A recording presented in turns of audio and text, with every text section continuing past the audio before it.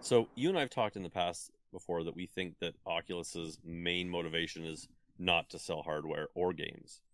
At least They I want your certainly don't. data. They do, they do. They want your data, and they also, I think their main push is like Horizons. Like they want to be the social hub in VR. They Sure. they see they want to dominate it just like they dominated social media for so long and still do in many ways. I think, and that's why I think they're investing so heavily in this because they really are the only ones. But I wonder if it is eventually going to end up like the Netflix situation where it's not in their benefit anymore. If that's their priority to tie themselves too much to hardware. Right now, maybe they feel that the only way that they're gonna, make it happen, almost like a Musk move. The only way this is gonna happen is if we do it.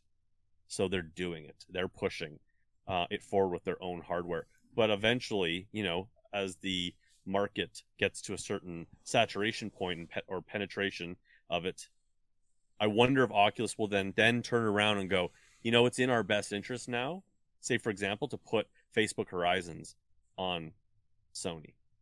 Yeah. Like, because it's like the end game is we really want the brand of Oculus to be less hardware and, more software and, and services based. I think that's where they're going to head. I think right now they're just using their headsets as the Trojan horse. And and VR needs it. Hmm. And that kind of ties into the conversation a little bit, around